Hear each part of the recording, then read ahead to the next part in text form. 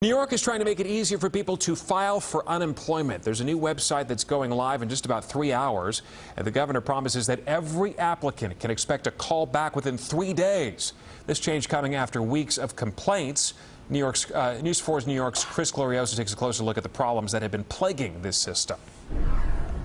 Governor Cuomo has always said the technical delays will not impact New Yorkers getting their benefits, but for more and more people, those delays could mean not being able to pay the rent, not being able to buy groceries.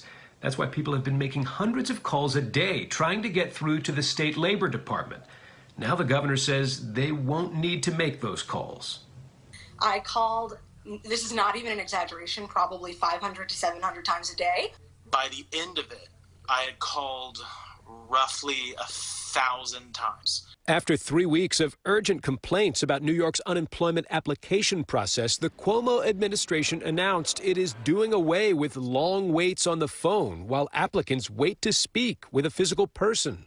We have 1,000 people who are now working on just personnel for that incoming system. Think about that, 1,000 people who are working on processing applications for unemployment benefits. Since all but essential workers have been idle in the pandemic, New York has seen unemployment applications go up by 100-fold. The state's website has struggled, but it was the phone call rule most frustrating to applicants seeking emergency funds. One New Yorker, a retail fashion manager who asked to remain anonymous, said this spreadsheet is a record of more than 1,400 calls, nearly 19 hours on hold, until finally getting to an unemployment claims specialist.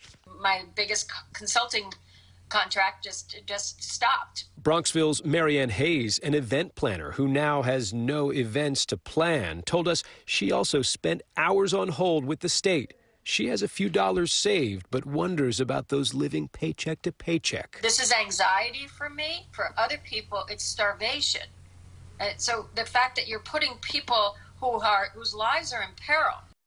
The Cuomo administration says it is partnering with Google to reboot the unemployment portal on its website. That means between 5 p.m. and 7 p.m. today, the system will have to go down. But after it reboots, instead of applicants having to dial in and call the state will call them within 72 hours. Chris Glorioso, News 4 New York.